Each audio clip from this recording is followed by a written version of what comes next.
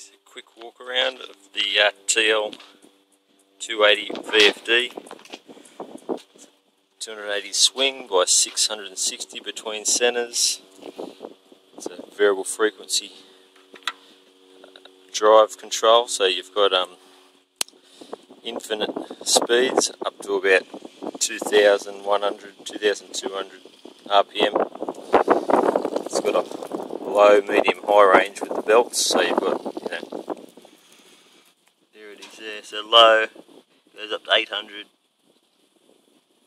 medium, and then high speed goes up to 2,000. It goes a little bit more than that, but they just put 2,000 down.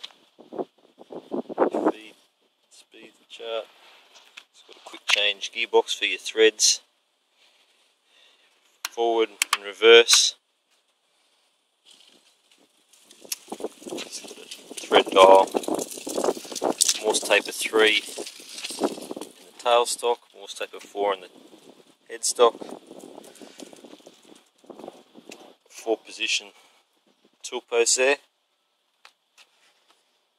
What else? 26mm spindle bore, and